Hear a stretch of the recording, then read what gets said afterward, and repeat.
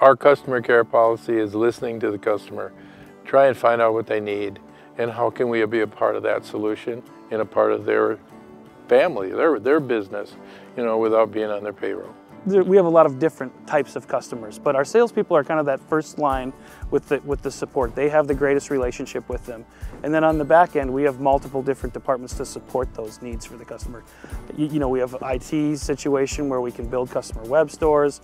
We have a group called Strategic Operations Support. So when a salesperson has a large opportunity, they can bring them in at the RFP stage or even further down the line at an actual presentation. That SOS team will work with the salesperson to make sure that they have all the resources they need to secure that business.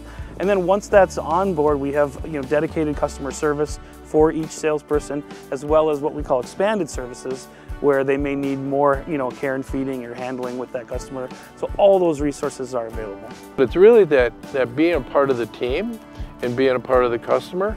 So that's what we say, do you want to do a cost plus program? We can do that.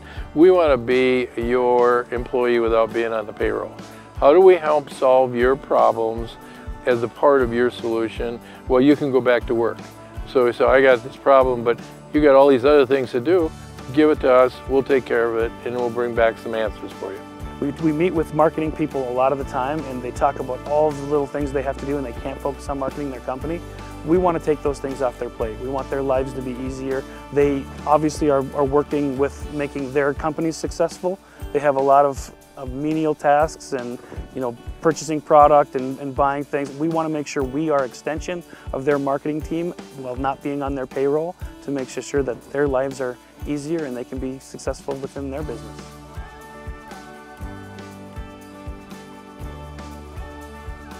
I say our customers will drag us kicking and screaming into the future, and even like evolving in how we have in a lot of departments and areas.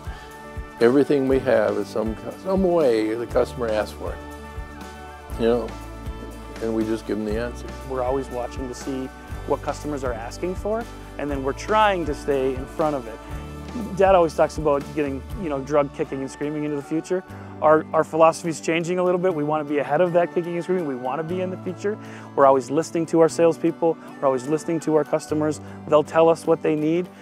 That's the one thing that we're very good at is reacting to those needs and building that internally. So we're out there looking, and we're definitely making sure that we have cutting-edge technology tools as well as kind of full-blown customer resources. We built a 60,000 square foot distribution center so we could handle pick and pack and fulfillment inside, as well as work with hundreds of 3PLs around the country. I always told my customers saying, I want to be #1 on your speed dial. When you have a problem, you hit that, call me and say, here's my problem. And then let me go fix it and figure it out. Because we always say yes, yes we can. Now I get so much static from the wall. I say, now I have to say yes, but. Yes we can, but this is how we do it, or but let's work on it and let's figure out a solution. But there isn't anything technically that we can't do.